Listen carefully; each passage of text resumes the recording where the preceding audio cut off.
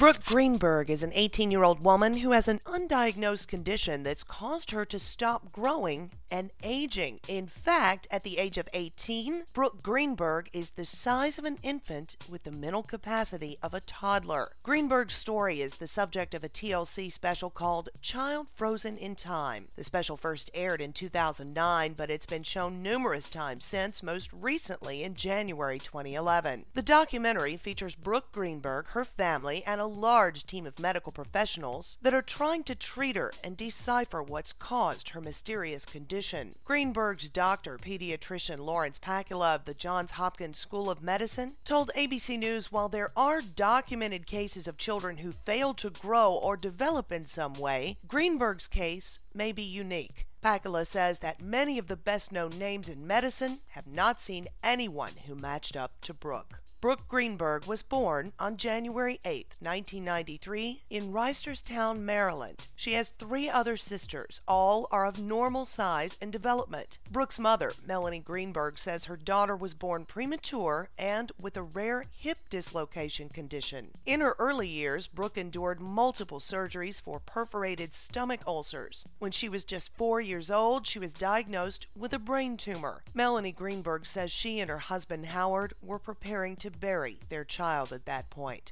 Then they and the doctors were astonished when tests found there was no tumor. Today, Brooke Greenberg lives with her parents in Maryland. Her life has been well documented by ABC News, Dateline NBC, and now TLC. Brooke cannot speak, though she clearly recognizes people around her, and she laughs when she's happy. For more information on this topic, visit the link below.